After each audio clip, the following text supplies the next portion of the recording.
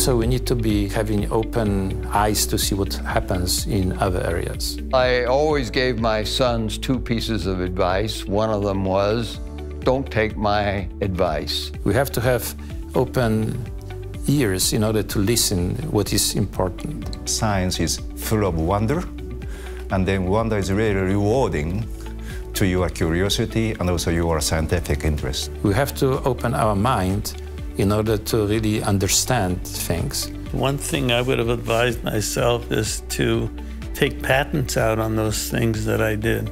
And then open our heart in order to really be sensitive what is important in the world. My advice to everybody who asks me advice is to never take any advice.